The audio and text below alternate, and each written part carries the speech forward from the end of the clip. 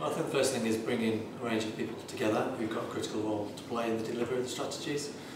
And the second thing, I think, is the key theme of the conference, which is putting policy into practice. It's all very well having these national strategies, but of course it's all about implementation. From my perspective, it's all about implementation locally. And I think that's the key thing that today can help with some keynotes and presentations from real practitioners who are delivering on the ground, sharing their experience with other people.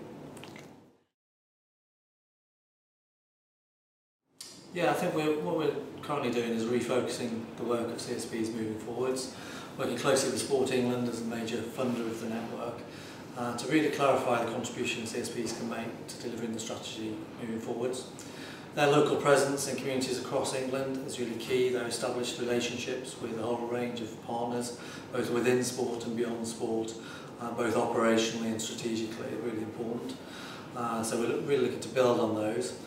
And I think the real change or shift moving forward is the strategic work they do, the advocacy work they do for sport with some of those decision-making makers, getting more investment into sport, helping create the real change in local communities, get people behind the strategy of getting more people more active.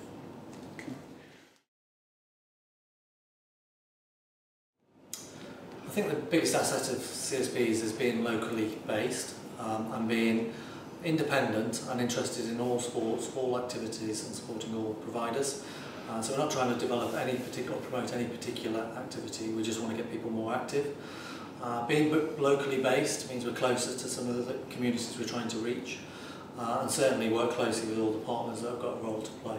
So bringing those together, helping them to collaborate, helping them to provide a more unified offer to hopefully find a sport or activity for everybody.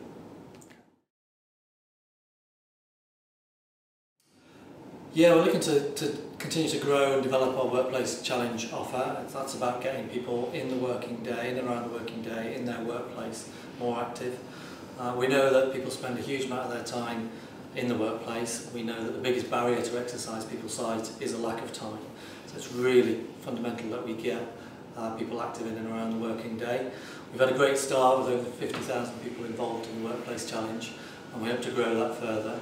Key part of that is to work with a range of partners who've also got a good product that suits the working day, whether that's walking, running, jogging at lunchtime, table tennis, a whole range of activities, and we want to work with all those providers to help them get their product to that market.